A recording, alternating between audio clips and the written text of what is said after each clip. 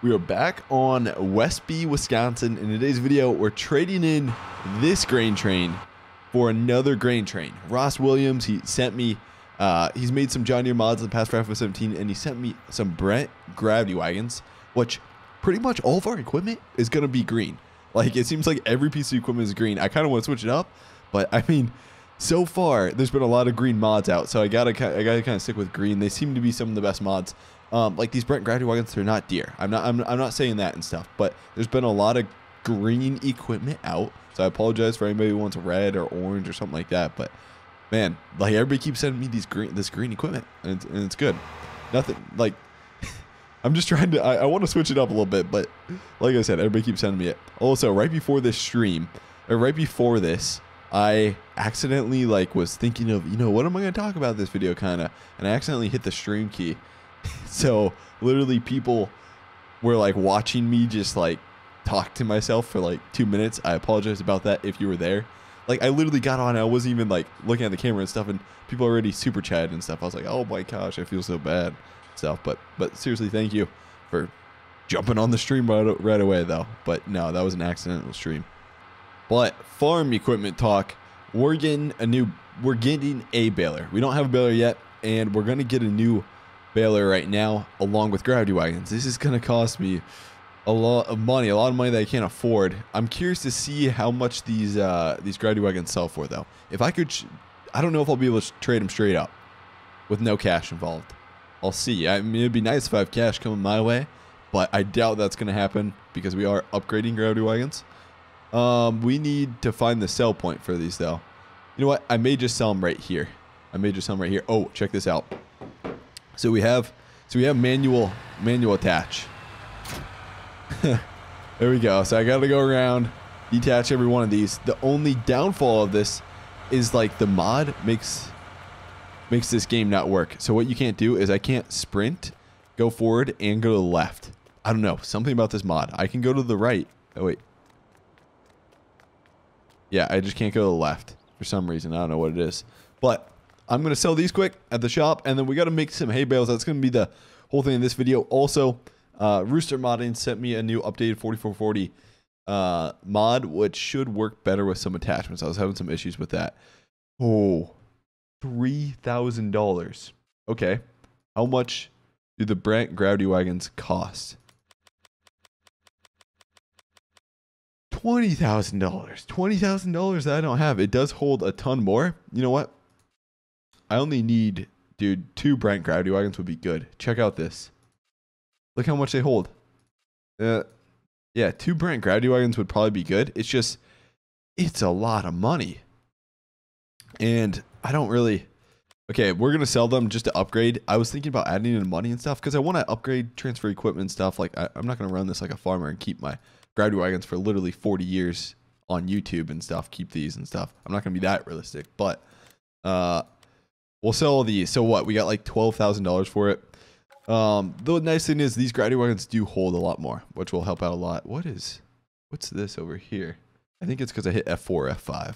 But what we're going to do is buy this okay. I did hit that. There we go. We're going to buy this 644 Brent gravity wagon, which holds a ton more. 22,000, almost 23,000 liters. Oh, I only want to buy one of them, man. To be honest, we only need 2. We'll be good with 2, and I'll upgrade later. For now, hold on. There we go. We got that. And then I also have to buy a baler also for the horses. Once you get into livestock, it's expensive just getting the equipment right off the bat, of course. But we're going to go buy a baler. Let's go into baling technology. And there's a John Deere baler, and it makes, okay, 10 grand. Somebody saved me. There we go. So John Deere 568 baler, and this is probably a lot more, brand new. But we're gonna purchase this also. You know what? I could probably pull this home behind these gravity wagons. Oh my gosh. Okay, I said I was gonna go unrealistic with the last video, and I was gonna pull the baler home with the gravity wagons. I mean, I could pull this baler home, technically. I think what I'll do is I'll probably come back and pick it up with a different tractor. Let's get these gravity wagons home, and then we'll get the baler home too. I'm actually going to save the game because I feel like it was just lagging right there. But we're going to hook up to these Brent gravity wagons quick, which have been converted. I think these were converted. There we go. Hook her up. That manual attach is kind of nice. I got to substitute my key. For some reason, it's this mod that doesn't allow me to sprint and go to the left. I don't know. So we will back up this other gravity wagon here. Okay. So this, let's see how this works. See, this is more like it. This is what I'm used to. The other gravity wagons were like, they tried to make it easier on you almost, which is nice and stuff. But this is a lot tougher to back up.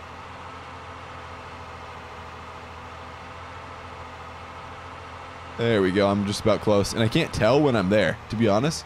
What I gotta do is come back here. Oh gosh. Okay. There we go. We are now connected with these two. I don't know if I'm gonna be able to hook up to that baler. And you know what? It's probably too unrealistic to hook up to that baler like that. It's just gonna be, it's gonna be too unrealistic. Now this 8400 with the two Brent gravity wagons looks good. Perfect setup. And we do have a lot of weight behind us, so I'll probably be using the 8400 to pull these down the road. And it's our fastest tractor. Okay. We'll take a right, hit the road, and then I got to come back with a... I may take the pickup truck pulling the baler. I think that might be the fastest... That's probably the fastest option to do. So I'll go deliver these gravity wagons back, and I'll see you guys when I get back. The 8400 chugging up the hill. I accidentally got this view right here. I was like, dang, that's kind of cool. It was cool, I guess. It was kind of seeing like, I don't know, this view is pretty cool. 8400 chugging up there. And then one thing I noticed, oh, did I turn, no, I have them here. But we have hazard lights on the back that actually work. So the DMI gravity wagons, they didn't have hazard lights at all. And we do have extra, it looks like extra mud flaps on the back wheels here, which is kind of cool and stuff. It's got the regular mud flaps, but then you can see down low, it's got, you know, your other mud flaps. I always think it's cool when trucks have like fairly long mud flaps that almost like touch the ground. I don't know, something about it. I was wanting to get on my truck and stuff, some like a little bit longer mud flaps. But I was like, nah, it's pretty much stock. And it doesn't have like any lift or anything. I don't need those and stuff. But I like the mud flaps on these. The extra extended ones make it look a lot better. Okay, stop sign. We gotta take a left, and then we'll be back at the farm, and then we'll hop in the high boy and go pick up that baler. I was thinking about taking the 4440, but I was like, you know, high boy's gonna get there a lot faster. Seems like the last couple of episodes have literally just been running to the dealership or elevator and selling grain or trading equipment. We haven't been much on the farm, so the end of this episode, I'm gonna try to get a ton on the farm. We're gonna be working on the end of this. I'm probably not even gonna show the part where I go and pick up this baler here. So as of right now, I'll probably put the gravity wagons right here, but I would like to get them under storage. They're brand new gravity wagons. You know, I'd like to get them in storage and not have them just placed outside. But it seems like this grass yard back here, pasture, has been turned into a storage. And I don't want that to happen, so I want to at least like spread some stuff out a little bit.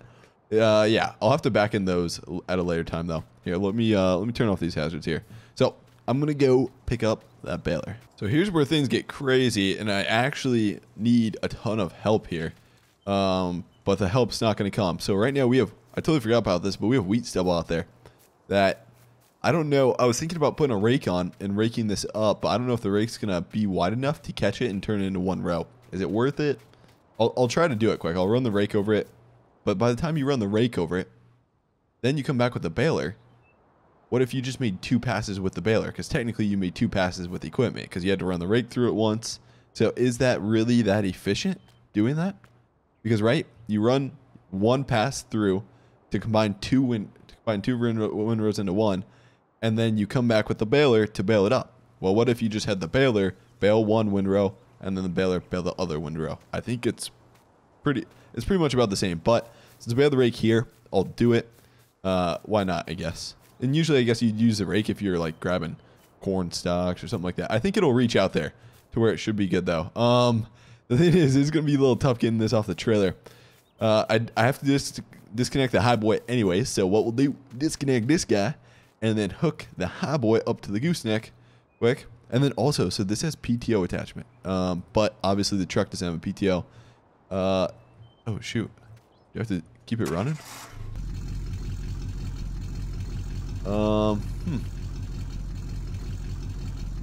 hold on. I got an idea.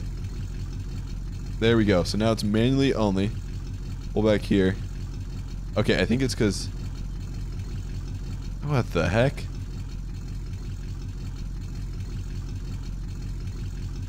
Left control. Oh, it's left shift A. Okay, let's see if this works. I think it's because, yep, that's why it wasn't working. Nope. There, okay, there we go. We automatically did it. I got to figure this out a little better. So left shift A, both manually and inside. And I keep changing this on accident. Keep hitting the buttons. We want manual only. Okay, there we go. So what we'll do, pull over the gooseneck quick and hook up to that and then unload. I guess, I mean, yeah, I probably should. It's going to be, I might have to edit this part out when I unload it. It's a little tough to unload this. We'll pull over here and then I'll jump back here, reach over there, connector. She's ready to rock and roll. Yeah, the rake and the tedder is unloaded. I'm going to shut off the high boy. We'll leave the high boy there. Okay, what tractor do we hook up to the rake? I got the 8400. 4440's on the mower right now. Dude, honestly, 4440 would work perfect for literally everything we do with hay. It's just like, sorry for the squeak there, but it's just like you do, it's just like you can't use the tractor for literally everything. I think we should switch it up a little bit. So I think what I'll do is go grab the 4755. It's out ripping in this field, actually. And here it is. I'll take off the duals most likely. I'm just going to fold this ripper up quick. We'll put her kind of outside, I guess, in the yard storage, the place right behind the shed where we put every single implement. I'm going to run this back, and then this, we haven't used a 4755 in a while. This will be a perfect raking tractor. I mean, it's a little overkill, but it'll work fine. Pull around here, and it's fun. It's a nice looking tractor too. That's what I really like about it also. Is that? Okay, hold on. Is that lowered in the ground, man? Hold on. Hold her up. There we go. No. Hold up. There we go. For some reason, it seemed like it was lowered in the ground. Oh, okay, so no, never mind. What it was just the dust coming off the tire wheels. That's what it was. It looks like it's ripping part of the ground, though. Huh.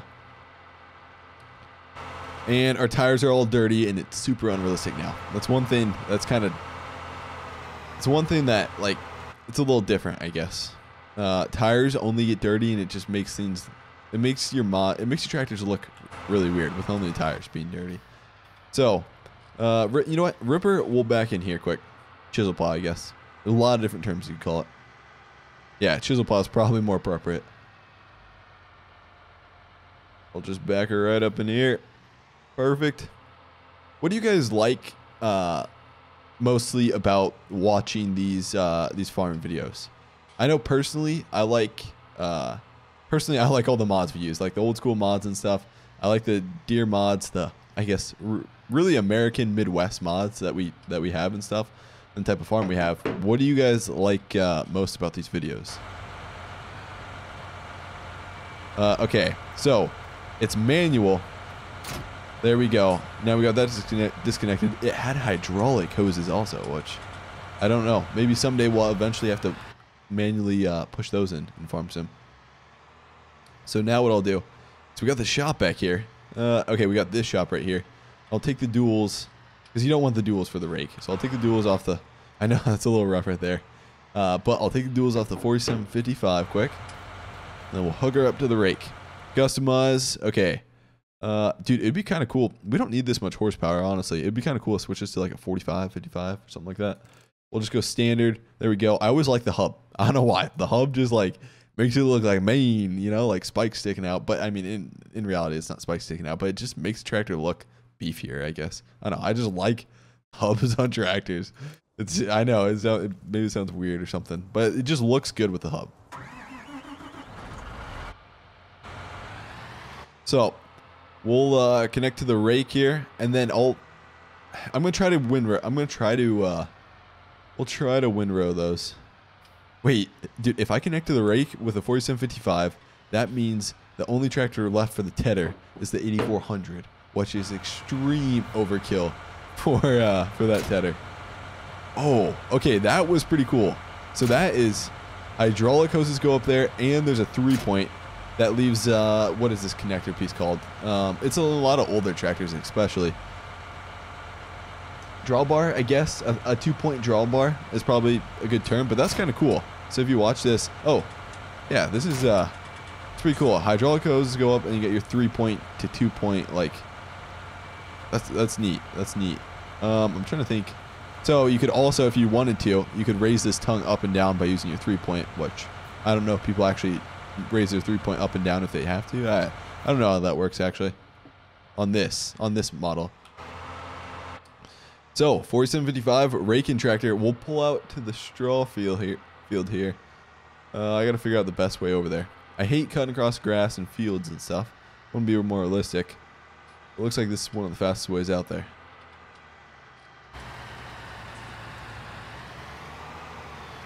Okay, here's the moment of truth. Some of these might not work the best. I'll pull in here quick. Yeah, I don't know if this is going to work actually. Yeah, it's not going to reach. What was I thinking? Maybe, wait, maybe something like, nah, you know what? It's not even worth messing with. It's not going to reach that much. So we'll use this pretty much just for hay. What we'll do. It's not worth it at all. So I'm going to turn around here and then we'll go back and I guess what we got to do now is hook up to the tedder to turn this to hay and then eventually rake it up. So we have the 4440 here. I think what I'm going to do is hook her up and then drop the mower.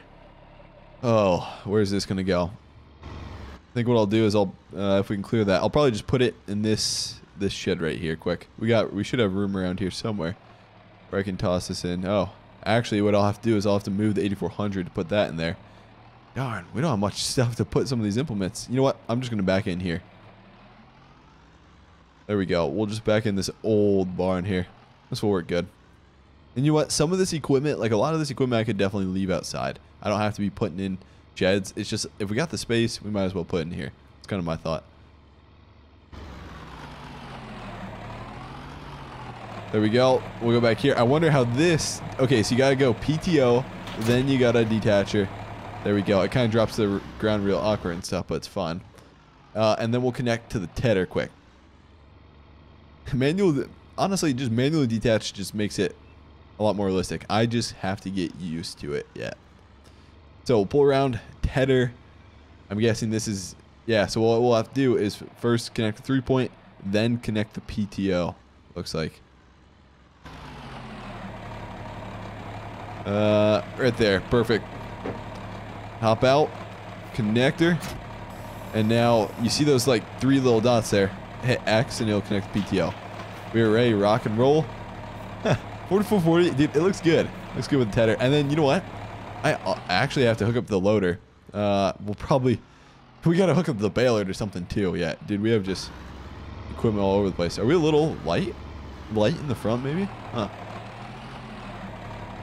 Okay, so what I'll do is we'll pull out here and start tending this stuff. But also, we have so much more like grassland right now. We have an extreme amount of grassland like all over the place. And all I did is mow this area. And I've been switching out attachments a lot. What I should be doing is mowing everything and then switching out these attachments, doing it all in one. So like get all the mowing done and then get all the tedding done and then get all the raking done and then get all the baling done. That's what I should be doing. But that's kind of neat. So you can see it kind of moving back and forth there. It's kind of just following us throughout here. Oh shoot, I'm kind of all over the place. But I will have to clean up this field a lot more. Raking and tedding is pretty fun. It's pretty cool. Yeah, this 4440, she's going to get pretty dirty too. There we go. Follow her around. Yeah, that tedder. Watch this back here. Oh, so what it has is looks like it has sway bars or something, which is extremely realistic. That kind of just let it float around back here almost. Watch this 3-point though. This 3-point's doing some weird stuff. And I've been hitting like rocks or something, and it just pops up. Like this tedder will literally pop up once I hit a rock. But the 3-point's been kind of moving up and down, and it's in float mode, I guess, is what it is. But it's kind of cool. It just allows this thing to just, yep, there it is. There it is. It's like, I don't know if it's when I'm turning or something, but it just hits like, it'll hit a rock and then it'll jump up. Which, is that realistic, guys? It's pretty cool hearing these noises too coming out of the back. It sounds really realistic. There we go. She is done. She's complete. We got it done with the 4440. Now, I'll take the 4755 and start raking this up. The raking's the fun part too. Here, let me, okay, I gotta turn her off, and we'll fold her up. I'll take the 4440, pull her over here. Now, I gotta figure out what tractor I want on the baler. I don't, you know what? Honestly, I think what I'll do is I'll take the duals off the 8400 and throw the 8400 on the baler, just because, you know, it's definitely got the horsepower for it. But we're gonna be using 4755 on the rake and 4440 on the tedder, and we're also gonna use 4440 for loading and moving bales because it's the one that has a loader. So I want to kind of spread out usage a little bit. So that's what we'll do. We'll throw the 8400 on the baler there, which is a big tractor. It's a decent baler. It's definitely, it's a little overkill, but it'll work. It'll work good. So I'll start raking this up with 4755. Raking's the fun part. Raking's the fun part. We'll unfold her quick, then turn her on.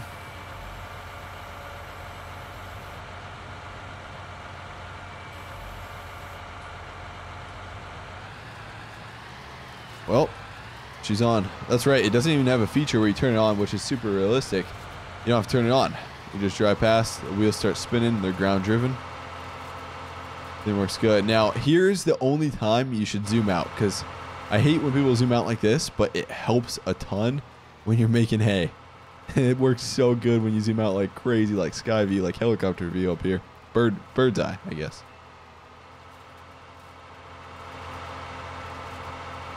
So what? We can do 11 mile an hour. We got a pretty wide width going here, so I'll be able to get this done fairly quick. Now the thing is, I don't know if I'm going to get bail in this video, guys. I think what I'm going to do is save bail-in for next video. But this is like a 3-man operation. If I had 2 other guys with me, we were rolling and stuff, we could get this done fairly quick. Me by myself takes a little bit longer. I know I shouldn't be complaining like a little crybaby and stuff, because obviously I could have a lot of helpers. There's a lot of people who would definitely, or who'd hopefully be down to help. I'll make this turn.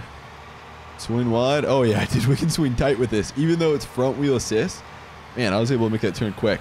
That's why a lot of people, when they have a hay operation and stuff, usually what they'll have is a 2-wheel drive tractor, just because you can turn tighter. Works great for mowing, stuff like that. But there, honestly, with that front wheel assist, I was able to turn fairly tight too. Okay, we got a little grass. I don't think we're gonna, is that gonna rake up? Okay, it did rake up. But yeah, we'll be getting this done quick. Every single tractor we have on the farm here, though, I enjoy. I enjoy using. It's not one that like I hate or anything. It's something that I'd keep around forever. We got the 4440, 4755, and 8400. Favorite tractor is probably leaning towards the 4440, but then 4755 or 8400, it's a tough. Oh shoot, I'm missing a little bit. But it's a tough choice there. Dude, honestly, I don't know. That's tough. I like them all. We got a really good selection here. Oh, would you just look at those beautiful windrows? Nothing like a nice curved field with windrows. Honestly, that looks awesome though. I'm just finishing up these edges, and I don't want to ruin these windrows at the same time, but I don't want my windrows to be in the middle of this field, and they're gonna be for a little bit. And then we got one corn stalk just sticking through that windrow. But windrow is done. Every piece of equipment, honestly, no problem with tractors at all. It works really good. 4755 works good with his Rhino windrower, or Coon windrower. It's a Coon. But anyways, everything works great with these. Next episode, what I'm going to do is take the 8400, put it on the baler, and start baling this stuff up. We'll make bales. Okay, so we need, oh, also, dude, we need straw bales too. So I got to make straw bales yet for these horses. Horses, are they even, they're probably dead by now. Honestly, I haven't checked on the horses in forever. I've just been focusing on getting them feed, and I haven't even checked on them in forever. I need to keep updated with them. Oh, not doing too hot, but we'll get them good to go. Once we get their stuff, once we get their feed, we'll be good to go. They need water also. That's one major thing that I gotta get them yet. But anyways, guys, if you enjoyed the video, hit that like button. And hey, as always, hopefully you have a fantastic day. I will see you guys later. Thanks for watching, guys.